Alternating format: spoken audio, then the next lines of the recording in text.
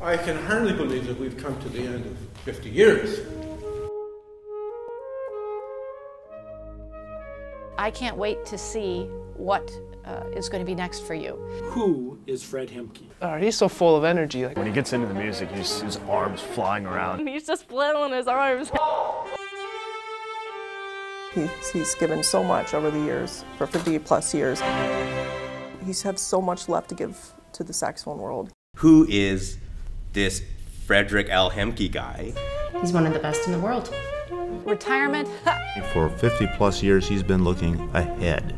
It's who he is. Maybe some people would say a Renaissance person. He just knows a lot. His approach to life, not just the saxophone, is what's inspirational about him. Who is Fred Hemke? Fred probably single-handedly was capable of pushing the saxophone to the arena of being a solo instrument and a classical instrument, and he should be applauded for many, many years to come for doing that.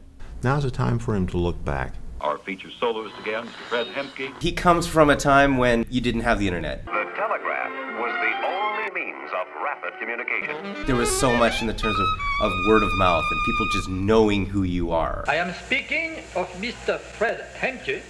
He's brought classical saxophone to where it is today in America. It was groundbreaking for this country. It would be impossible for a saxophonist anywhere to not be influenced by this man. It was quite apparent that he was becoming very famous for producing great saxophone.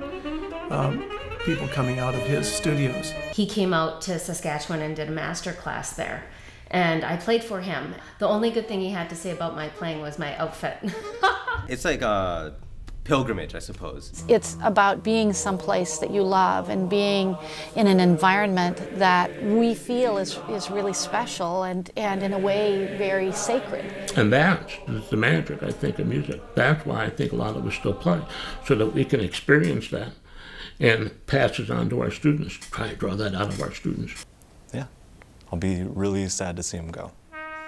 It's safe to say that Dr. Hemke opened the door for the rest of us. Through my working with Dr. Hemke, I found my own voice, not only as a musician, but as a teacher. Fred will always be that special person for me, my teacher.